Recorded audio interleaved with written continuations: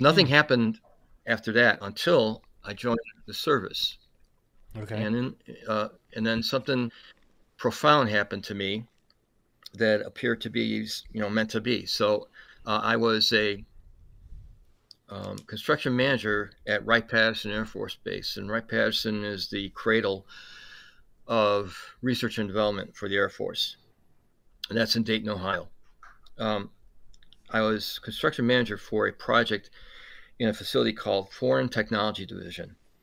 Foreign People who technology don't know, division. Foreign Technology Division is the uh, the office, the organization that spies on foreign governments and um, their weapon systems, and identifies their strengths, their weaknesses, and the opportunities that we can take advantage of. And they get that data and they send it over across the base.